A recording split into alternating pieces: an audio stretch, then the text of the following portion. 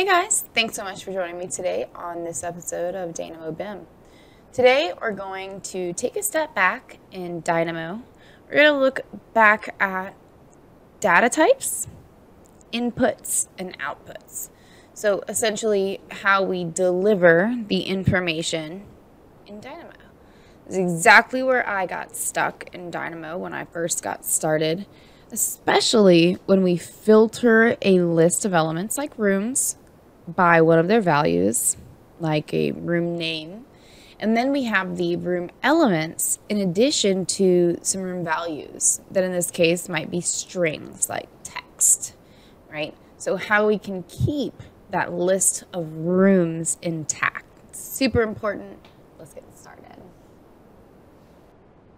Per usual, in a sample file here, Revit 2022. I'm going to open up Dynamo and we're going to start to look at some of our rooms. Now in this case, once again, we're going to maybe look at these rooms. Could you look at spaces or areas in the same way? Filter them based off of their parameter values, such as their room name. And maybe we want to edit them. Maybe we want to edit their room number based off some logical sequence. Maybe we want to place elements in that room. Whatever it might be, this is typically the intro, the very beginning of a lot of the scripts that we are going to work with. So to start, what we're going to do is we are going to use the categories drop down. I'm going to use this because I want to be able to use different categories of Revit. Maybe I want to filter different elements in different ways, right?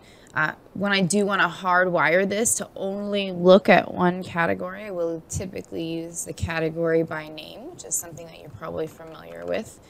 In this case, I'm going to go ahead and get the all elements of that category.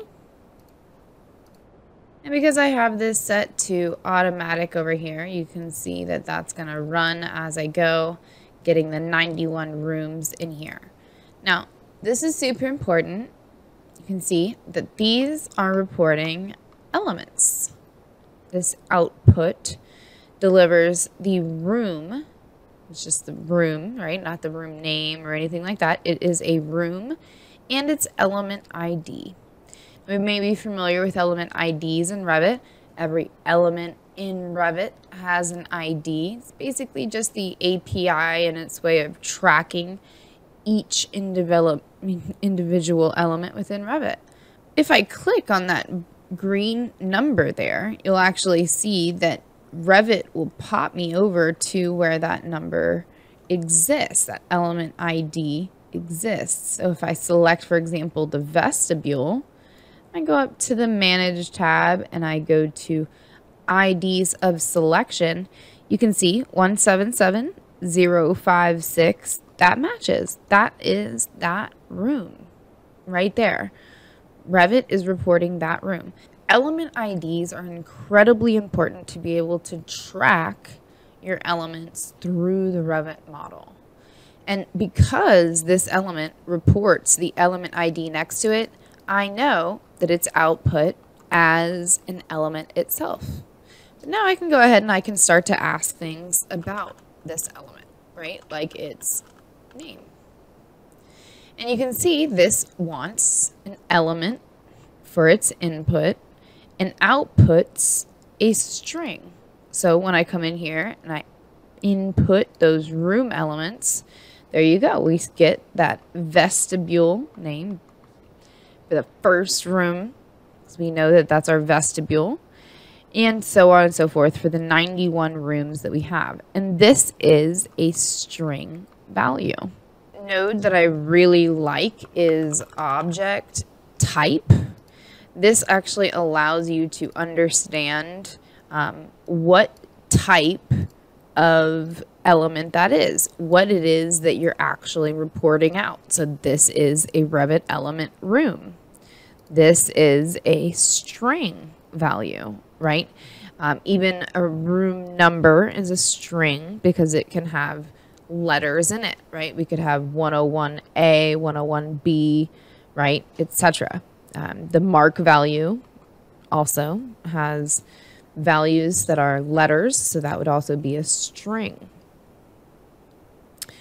So now if I want to start to filter based off of these elements, maybe I want to get only the electrical rooms from this list. I can ask them, do you equal, does the string equal a string of, right, I'll go ahead and get rid of this object type since we know that those are strings. And does it equal, that is case sensitive here, electrical?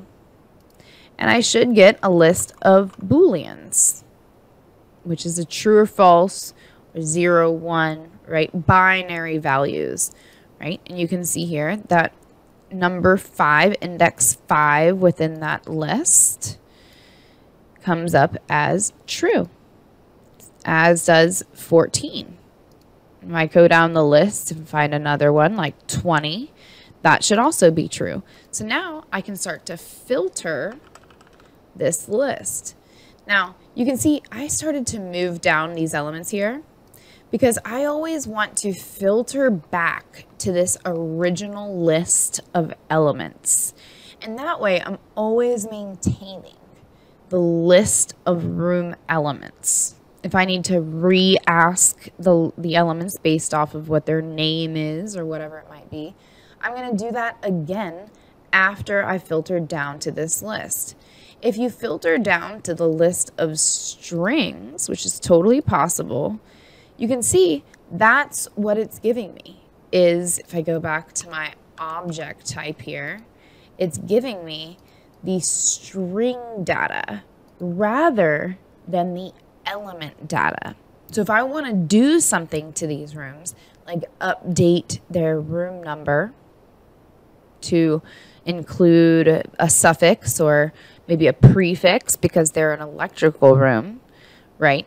I'm going to need to filter back to the elements, right? So that I'm getting that original list of rooms. So now that I can do something with those rooms, right? So now I can say I want to get the room number. So I'm going to get the parameter by value name, so element by parameter name.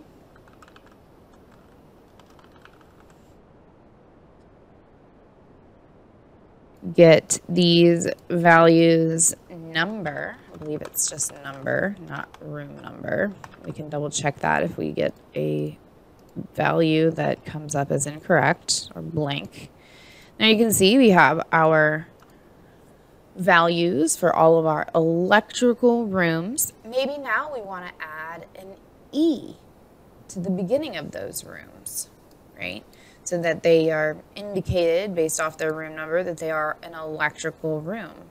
I can then do an X. I guess I can do E plus X using a code block here. And now you can see there that I get E25, E18, E12, etc.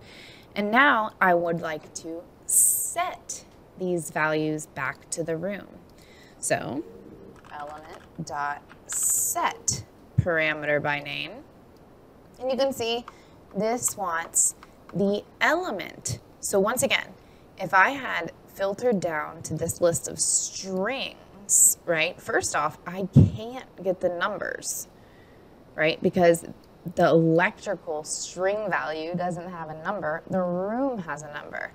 In addition, I won't be able to set these to my elements, right? I always want to keep my list of filtered values. So once again, filtering to the list of elements rather than the element values themselves. There are times we might need to filter down to element values, maybe for sorting and grouping or other things. But for most cases, this is usually how I attack it. I want to maintain a list of elements. So I'm going to get those elements, filter them down, get a new list of elements, right? You can see here that I only have now 9, 0 through 8, 9 electrical rooms, that I get their room numbers. And now I can add or append whatever I need to do to modify that value and set that back to my number value. Now, this is a great point in the process for me to go ahead and turn this to manual rather than automatic. Anytime that we're updating something in Revit, any type of Revit elements that are going to be updated, modified, deleted, created, anything like that, anytime the Revit model is actually going to be interfaced with for an update, we should definitely switch this over to manual. So now that I've done that, I can go ahead and reuse the number input there for my parameter name and wire the value over to the element to set the new number values. All of my electrical rooms, which one is right here, should have an E in front of that value. So we run this, there we go. All of those rooms, 9 of them, now have the elements. And you can see once I set the parameter value by the name, it also reports out those elements and their element IDs. Thanks again for tuning in today. I hope that makes working with Dynamo inputs and outputs a little easier, filtering your Revit elements down within Dynamo and getting those into a consistent list. Don't forget also, by hovering over the inputs on a node, you can typically see what that node expects in terms of its inputs. So definitely a wonderful way for you to understand what Dynamo wants. Thanks so much, and let me know any questions or advice you have down in the comments.